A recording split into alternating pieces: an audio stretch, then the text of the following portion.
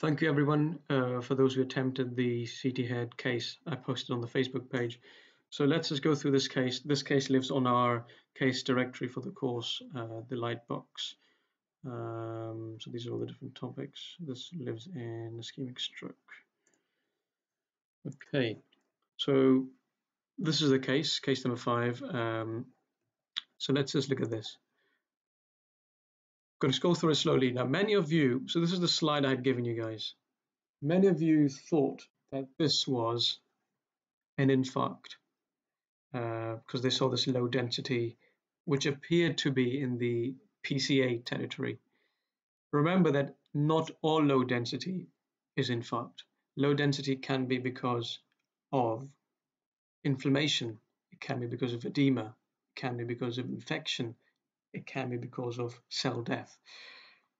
And so this sort of distribution should be making you think about, is this vasogenic edema? Vasogenic edema is something that you get as a result of a mass or too much pressure.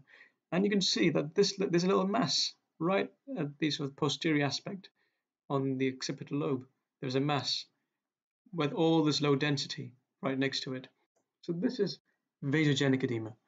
The other sort of edema, the low density that you see as a result of infarct, is called cytotoxic edema. That's when you've got cell death, and that low density reaches right to the end. It involves the gray cells, the cortex, and this low density does not reach the end. You've got this other knobbly stuff going on. That's not normal. A lot of people thought there was some hemorrhage going on.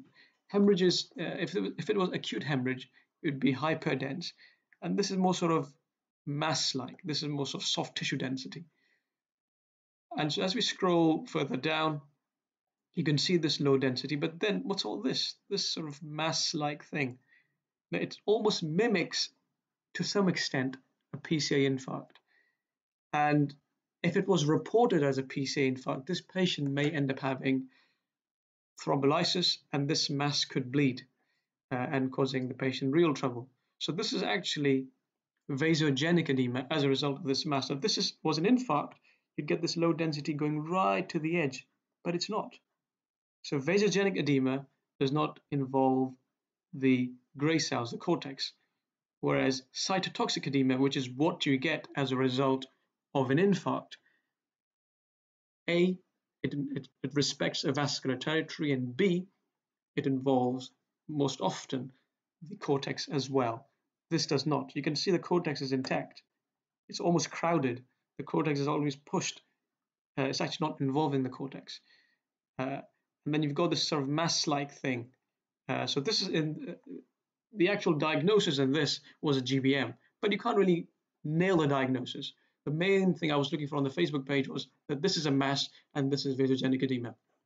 In fact, we've actually got a post-contrast study in this case.